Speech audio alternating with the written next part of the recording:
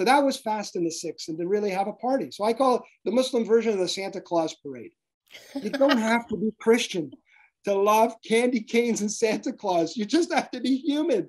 So we wanted to add a Muslim tradition to that spirit and to that idea and have fast in the sixth. And it's been a success ever since we started holding it, and it brings thousands of people. Or when they see the water, when you take them to swim and they look out at an ocean or a sea, you see their wonder in their eyes.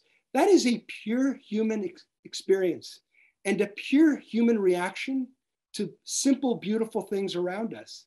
So that's why when we say nothing, what we really mean is these are the things that make up everyday life.